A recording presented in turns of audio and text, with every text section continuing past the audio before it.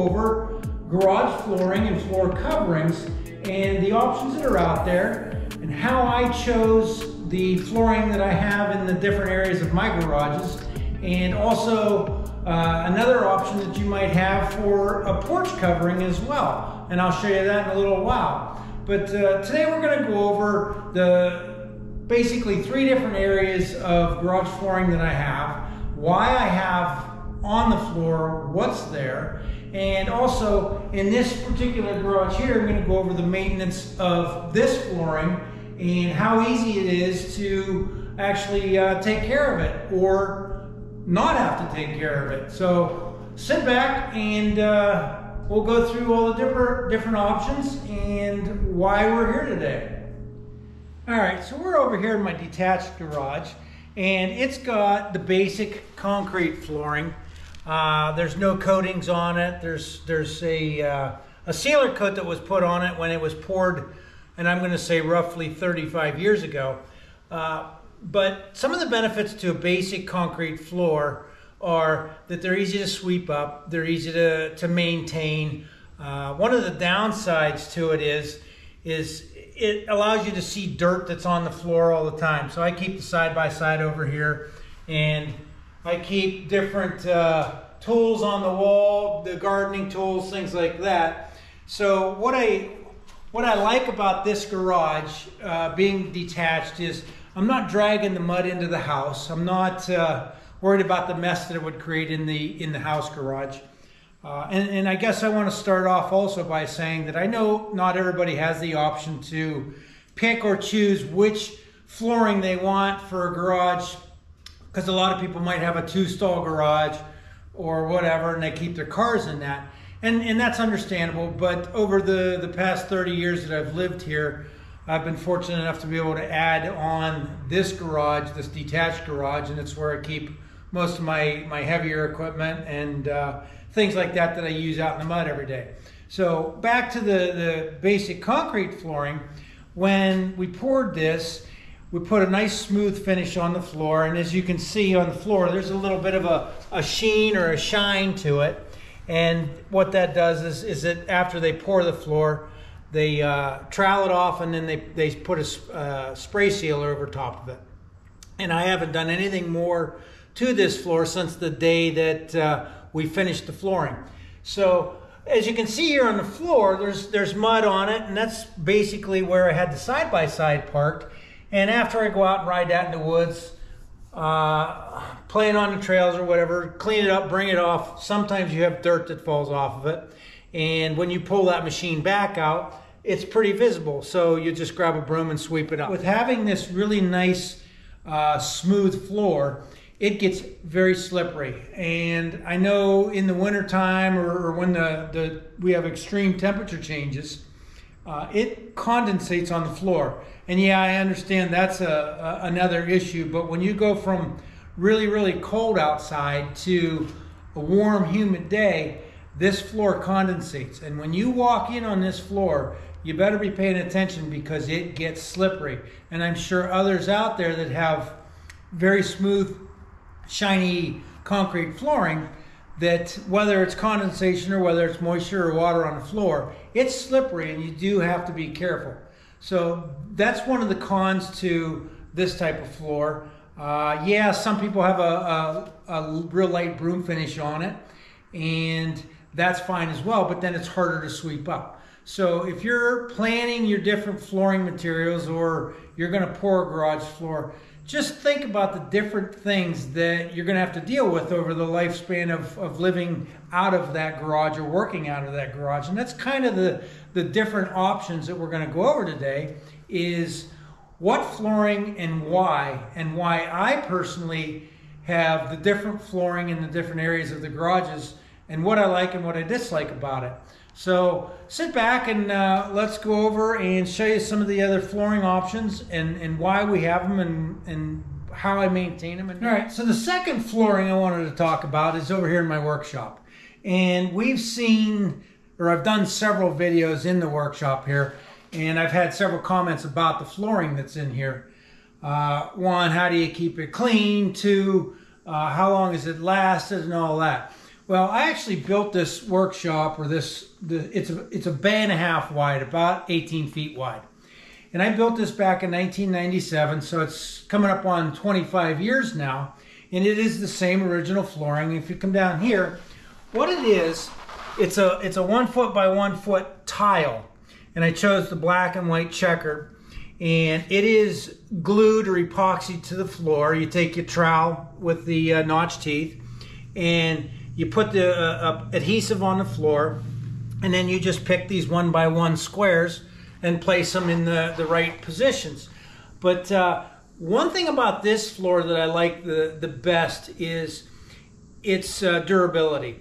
I'll come in here and, like I said in some other videos, I can move all the stuff out that's on wheels and sweep this and literally bring the garden hose in and scrub this floor. And what I'll do is I'll take a wide broom, wet the floor down, take a wide broom with some kind of cleaner or degreaser, and just basically broom scrub the floor. And then go back through and rinse it down. I can rinse it down the drain, or I can rinse it out the garage door to keep it clean. And then I'll go back in and I'll put a clear sealer over top of it, a wax, if you will. They make a floor wax for these floors. If this flooring looks familiar, it would be similar to what you would see in a school or a shopping mall or something like that. And it's an 1/8 inch thick floor tile. And like I said, it's like a hard, real super hard vinyl. And it is held up better than any flooring I've ever actually had over the time frame that I've been here. So for my workshop, it is a perfect flooring for me. Weld spatter doesn't stick to it. Greases and oils wipe right off of it. So it's generally a very easy to maintain flooring. Now, would I put this in a garage floor where I'm parking vehicles on? No, because one thing that you do notice with this, and more so on the white tile or any light colored tile, is if you pull a vehicle in on it, it will leave black tread marks on it that kind of stain into the tile. Obviously, you wouldn't see it in the black as bad, but you do see it in the white. Now, I know I've seen some showroom floors, car showroom, motorcycle showroom, where they have these different tiles. And when they pull one of the vehicles away, or a tractor or something like that, you actually see the staining of the tire that was there. So most places, when they do something like this, they have another tile, or they have a rug, or they have a mat or something that they park a vehicle on, because they've already experienced the hard way, as I did, that the vehicle tire stains the white or a light colored flooring tile, and it's almost impossible to get it out. This floor hasn't been cleaned or scrubbed, or the workshop hasn't been emptied out for pretty close to a year and a half now. So it's coming up on the time. I like to do it in the summer when I can, on a nice day, when I can wheel the toolboxes and stuff out. And like I said, I'll come in here and hose this all down and scrub it. So right now you can see things staining that's on the floor, different areas. It's dirty, it's lost its shine. And what I'll do is go through and like I said, wheel everything out, clean it all up, and then put a clear wax floor coating on it, just as they would in schools, car dealerships, things like that. So this floor is ready to be cleaned, and we're not going to go over this one today. We're going to go over the one in the side that I keep the vehicles in, the daily driving vehicles. And I'm going to show you what I do there and how easy it is and why I like it. But again, when you're picking a flooring for a certain area, I guess you want to really think about what it is you're going to be doing in that area. If it's your house garage and it's the only garage space you have, then maybe a concrete floor is the best floor for you. In my example, I wanted something that performed really well, held up really well, but also looked neat. So when people walked in, they're like, wow, that's kind of a cool looking floor. And so when you're picking a flooring, choose it based on how you see you're going to be using that flooring. Is it just for parking a vehicle in? Then there's another option. If it's an area that you're going to be doing woodworking in, if it's an area you're going to be doing welding and fabrication in, There's different reasons why you would or would not choose a specific flooring. And we're going to talk about epoxy coated floorings, and I've had that in my original garage where I park my vehicles, and I'll tell you the biggest reason why I don't like the epoxy.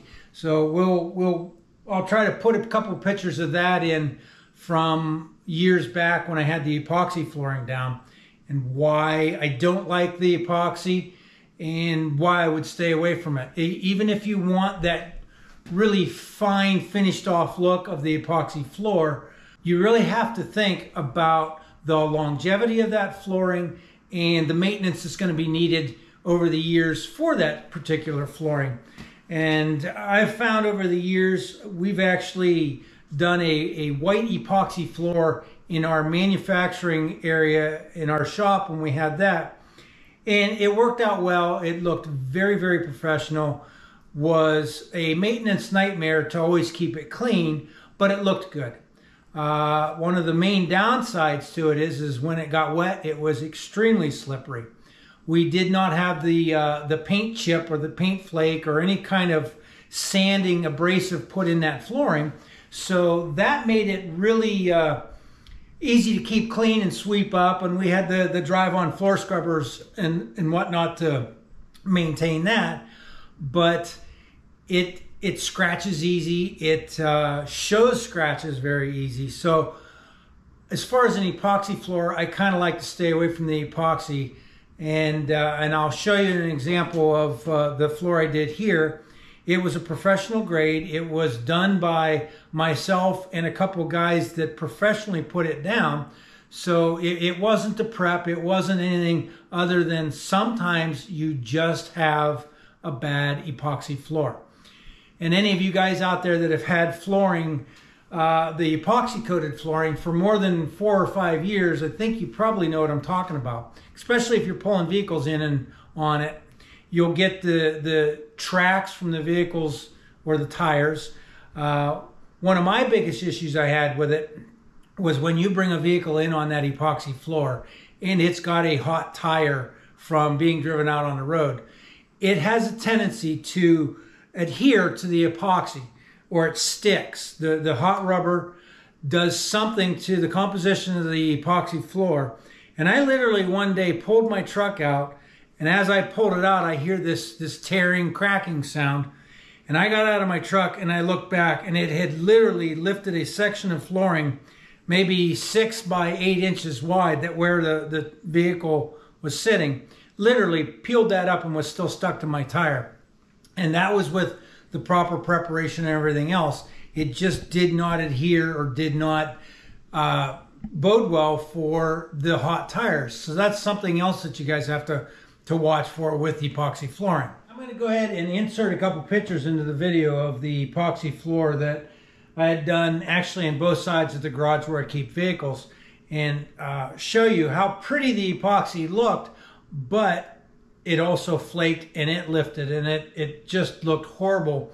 And that was after about 2 years. So when you're thinking about an epoxy floor, think about the longevity and the maintenance of it, because it's going to lift, it's going to chip, it's going to flake, it's going to scratch. It's also very slippery when it's wet. So I came across a flooring, and it's called SwissTrax, and it's a tile type of flooring. And let's take a walk into the other garage and I'll show you what that looks like. All right, we're in the 2-car garage that I originally built on with the house. And this particular floor here, I did the epoxy flooring. It was a white epoxy floor with a gray paint chip flake in it. And I had it down for probably 4 years until I started really noticing some wear with it. I actually put some tile mats down, if you will, so when I drove the vehicle in on it, that the tires wouldn't stain the white flooring. Why did I pick white? Because it just made it look so nice, and it was bright and everything else in here, but it was an absolute bear to maintain. After about the 3 to 4 year mark, it just started looking horrible. It didn't look anything like the day you put it in. Then you got to decide, okay, do I want to strip it? Do I want to recoat it? So I just didn't want that maintenance nightmare and hassle after every 3 to 4 years of stripping the floor, re-epoxying it, and going through and doing all that. So through the different searches I did, I found these, which are called SwissTrax, and they make different flooring. There's SwissTrax out there. There's another company, it's called Racedeck.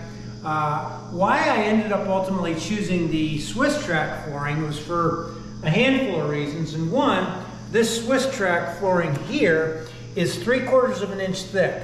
And I looked at some of the Racedeck flooring that was out there, and it was about a 1/2 inch thick. The thickness does make a difference when you're bringing vehicles in and you have contours in your flooring. There's when you have floor drains and things like that.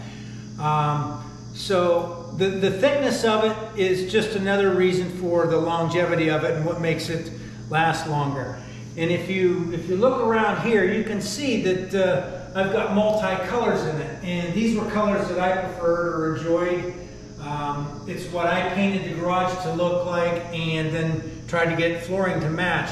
And with this SwissTrax flooring, they've got just so many colors available that you can pick from. No, this isn't a sponsored video. This is just a video on floorings and why I choose what I chose. I've got a couple samples or examples of this SwissTrax flooring, and these were from the porch or flooring that I did on my porch, and I will actually go out there and show you that and why I changed what I had out there. But these are about 3/4 of an inch thick here.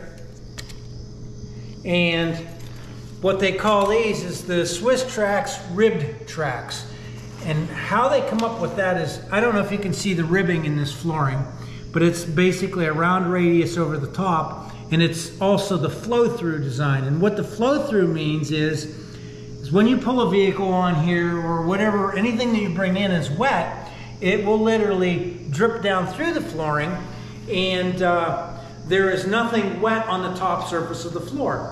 I can bring a vehicle in here, or I can go in and rinse this floor off, and within a matter of 5 or 10 minutes, I can walk across this floor in my socks because it stays dry, and I didn't have to squeegee it, I didn't have to do anything else.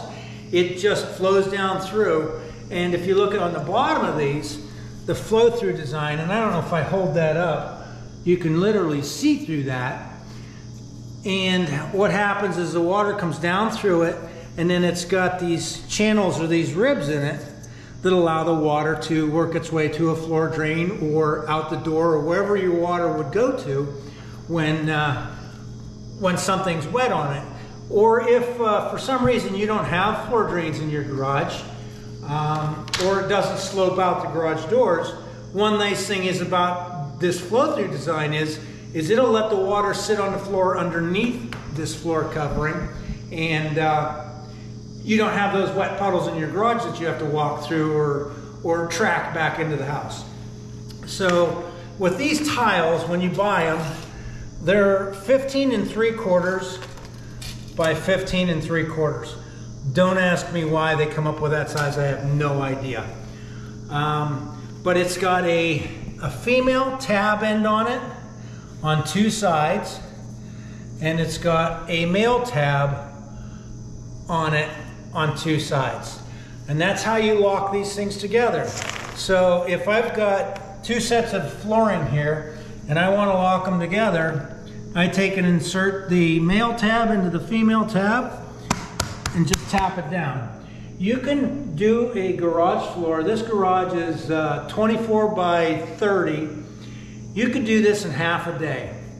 And when you take and you snap these together, so when you add your next set in, let's do this side.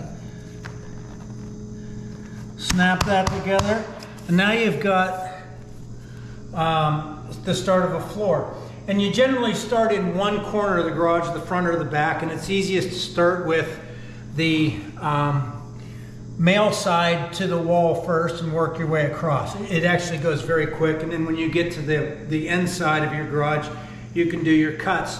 And anywhere that you have to cut these, Like this one here is a sample or a piece that I had to cut. I cut this with a jigsaw up through here and across. You can cut it with a jigsaw, a table saw, a skill saw, just about anything. No, you couldn't do it with a pocket knife or anything like that. It does make it easiest to have a power tool to cut these. They also make a shear that you can rent to cut the tiles if you don't want to deal with a saw. But there's a lot of options to doing these, and it's actually very simple to do. And one thing you might notice a difference, this is called the ribbed track flow-through design, and this is the rib tracked smooth design. This came out a couple years after I did this garage floor, or if they were available at the time, I probably would have done the smooth flooring rather than the rib track in the garage, just because when I walk out here in my socks or bare feet, the smooth top on this is easier to walk on. But the other thing is with it being flat on the top, it will hold water a little bit better than this flooring will, the rib track. So we're going to go through and I'm going to show you how I clean this garage floor. I basically take a leaf blower and blow off any of the leaves, the dust, the debris, the grass, whatever might come into the garage. And then this particular floor, the underside of it hasn't been scrubbed for 2.5 years now, where we actually pull this out, slide it out, sweep up the floor, and hose it down. Keep in mind, we live in a northern climate where we have road salt, snow, slush, debris, the road cinders that they put on the road, everything that gets caught up on your car gets deposited in on this floor. And there's a couple ways to deal with that or manage it.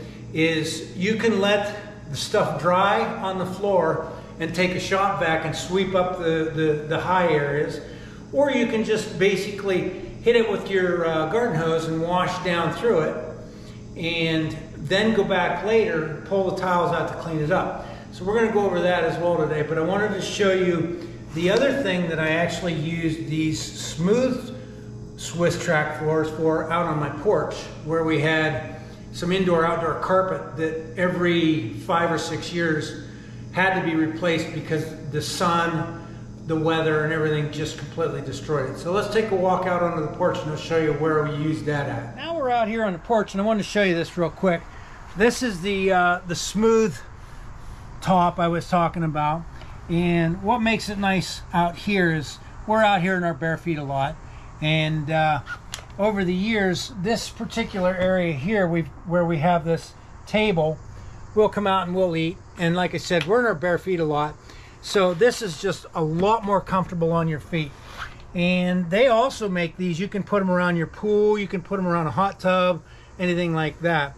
And again, the nice thing about it is when the rainwater hits this, it flows through and doesn't leave it wet all the time.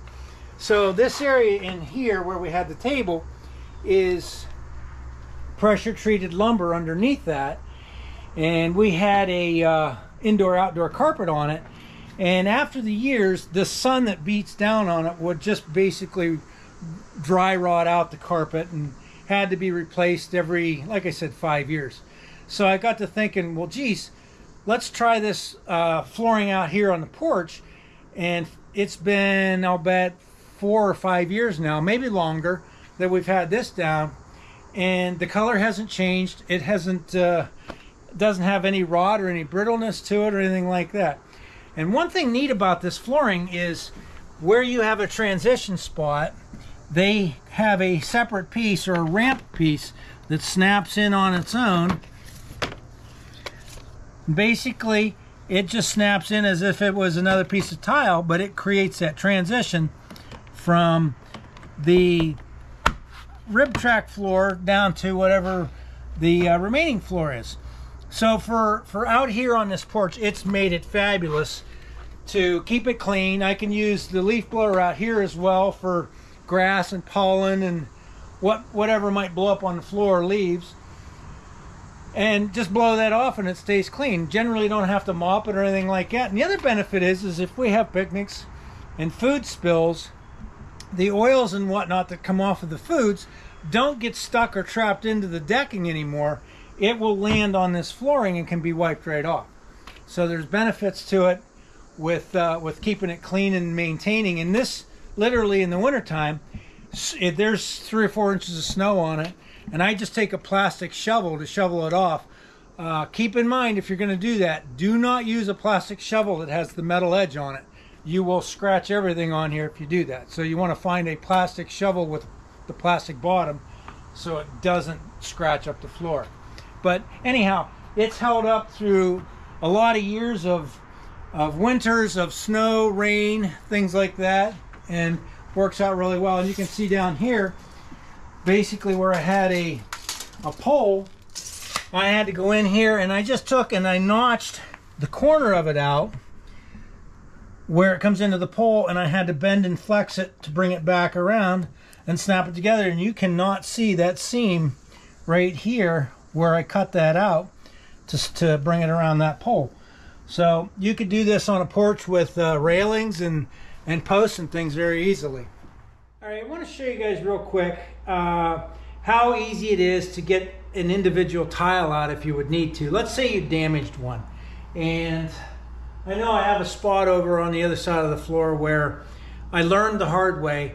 I literally will use floor jacks on this floor. I'll use jack stands, creepers, things like that. Everything about it works fine. Don't have any problems on the floors. But one thing that I found out is on any of the floor jacks that I have, the bottom 4 legs of the floor jacks, I went in and I welded a, let's say a 1 inch by 1 inch square little pad on the bottom of them. The cheaper floor jacks generally are like a piece of angle iron that come down, and when you put the weight of that vehicle on that floor jack, it can and it will push through or distort the flooring.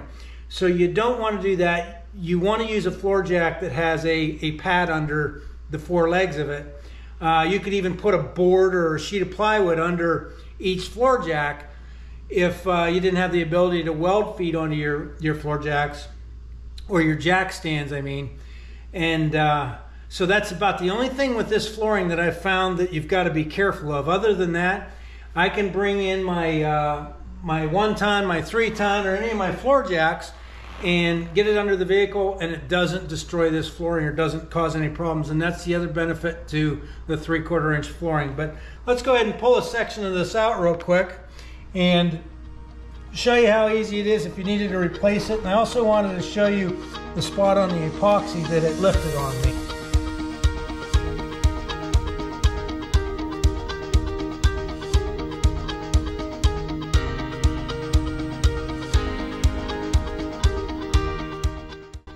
I got this one tile up, and you can see right here is where the epoxy was, and this epoxy floor for a year, or excuse me, for 2 years, was as hard as it can be. The floor was prepped. There was never a vehicle driven on this floor or anything used on this floor prior to putting the epoxy, because when I built the garage, it was about 2 months that we left the garage empty, knowing that I didn't want any contaminants in the floor to mess up the epoxy. But what happened was, the first time that I parked the truck right here, that hot tire lifted that epoxy. And you can see that this epoxy has been delaminating ever since then. And it's become brittle. And yes, this was an industrial grade epoxy. It wasn't the Home Depot brand. It wasn't a big box store brand, anything like that. It was a good, expensive epoxy, and has just basically gone to crap over the years. So that's why I decided that no more epoxy floors for me. They just became such a maintenance nightmare. You saw me take the tile out, and you're probably wondering, well, geez, I bet those are hard to put back in. Well, I'm gonna go through real quick and just show you that I've got this piece lifted up, and I'm going to snap this one back in, but I've got to pull this one up because of the male-female pattern of how these go. So snap that in, and I've got to get this one down and under.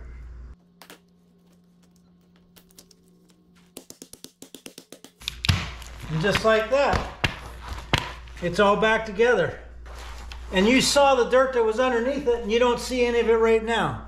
That to me is a big advantage. Yes, I know in my mind it's dirty underneath, but all the guests and anybody that come to this garage don't see any of that dirt. So it makes it kind of nice.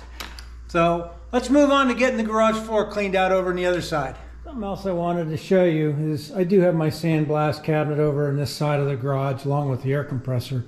But what I want to show you is how this flooring works, or what makes it nice about it is I have spilled some sand down into there. And when I said earlier, when you have small little spills like this, or if you've got dirt or debris in there, you can actually just take a vacuum cleaner and vacuum it up. And I'll show you real quick.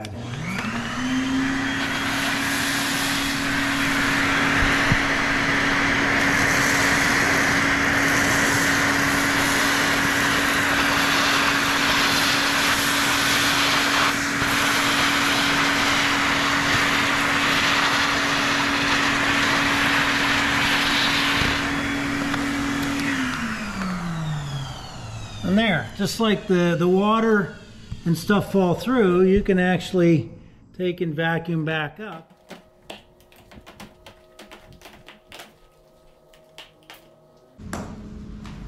Are you looking at my butt?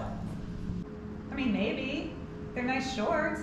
Well, they're the new Lee cargo pants I got. They're the extreme motion. And man, I'll tell you what, with this little phone pocket here, it makes it nice when you're bending over and working all day. You don't have to worry about your phone stabbing you in the gut or the backside. And the other thing I actually really like is with the pockets on these, the material's nice and thin, so everybody that carries pocket knives, it clips on real easy. Very nice. Now we gotta get to work. Quit looking at my butt. Give me a hand.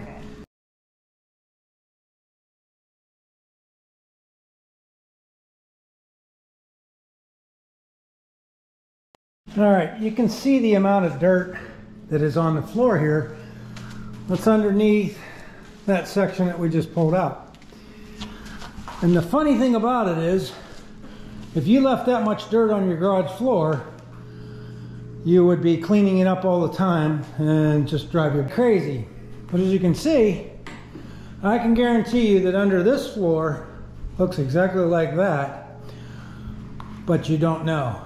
And like I said, this is about 2.5 years of not being removed, not being cleaned or picked up. Just a general blow it out with the leaf blower once in a while. Maybe sweep off some grass clumps or whatever. But we're going to keep pulling the rest of this out and get this swept up. And I'll show you what the original epoxy floor looked like.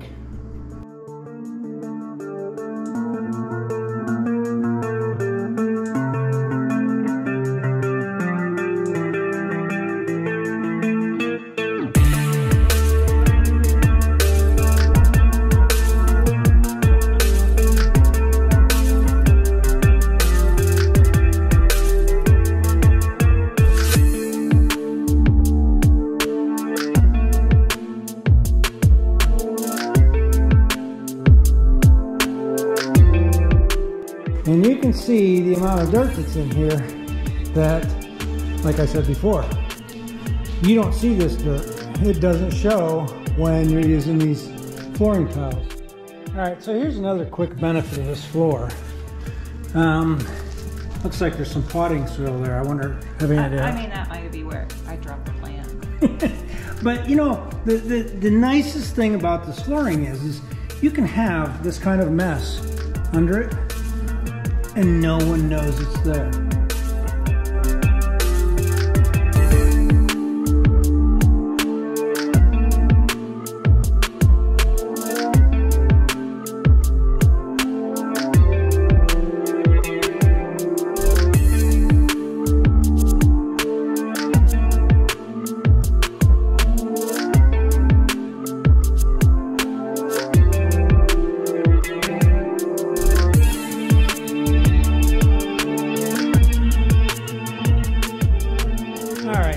We've got the floor all cleaned out, scrubbed it with a big wide broom, and really that's all I was looking to do, is get most of the dirt and the mud up. But the reality of it is the epoxy floor, before I put that SwissTrax down and started using it, like I said again, if you have an epoxy floor in your garage at some point in time, you will run into the dreaded hot tire peeling and chipping away. Like these sections here, you know, for the first 3 or 4 or 5 years, these things were stuck down pretty good, and over time they just start losing their adhesiveness. The reality of it is this flooring, even where it's stuck over the years, looks terrible. It has yellowed out. This floor, when I put it down, was a pure white. I guess back to epoxy versus a tile floor versus regular concrete. I wanted a garage just to look a little bit better than a regular concrete floor. The other thing with concrete floors is if you don't keep up with them as well, they will start to do what's called a spalling, and that is where the top layer of the concrete starts to break down, and then it's a constant battle with dust issues, and you'll have little groove marks in that floor where that concrete has just slowly deteriorated over time. All the prep that goes with them, the stripping the concrete, the acid washing, the glass bead or the shot put sandblasting of the floors, and yes, I've done it all. And still to have epoxy peel up, strip away, not to mention what it looks like on the everyday tire marks that comes in and out of them. I would have to say that I'm much happier with the SwissTrax flooring and the ability to pull them out, clean it, the ability to replace a bad tile should you ever get one.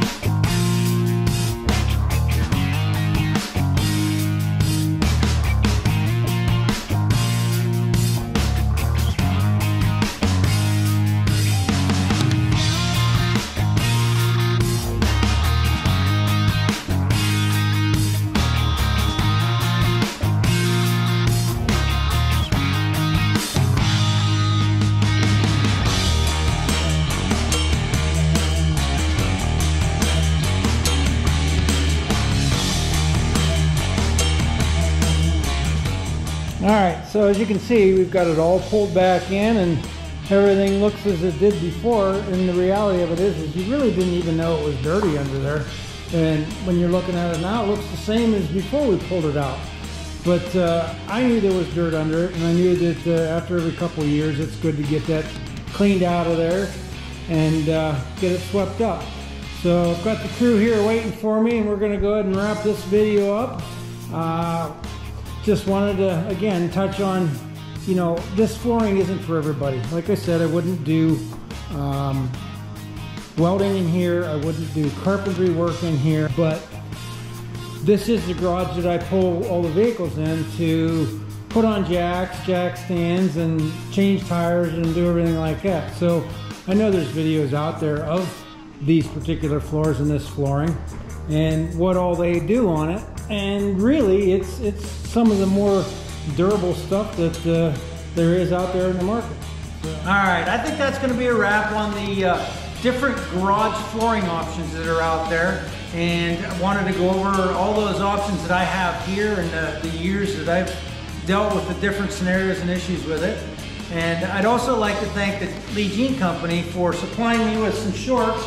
And these Extreme Motion shorts that I've got on today are a very, very nice pair of shorts, and some of the other ones that I got are very nice. So if you get a chance, check out the Lee brand cargo shorts for all us old guys that are still into the cargo shorts and really enjoy those. I enjoy the pockets. I enjoy the cell phone pocket this thing's got in it, the lightweight, the durability. So again, you know, we discussed the different flooring and all that. So if you like the video, drop a comment, give us a thumbs up, and always subscribe.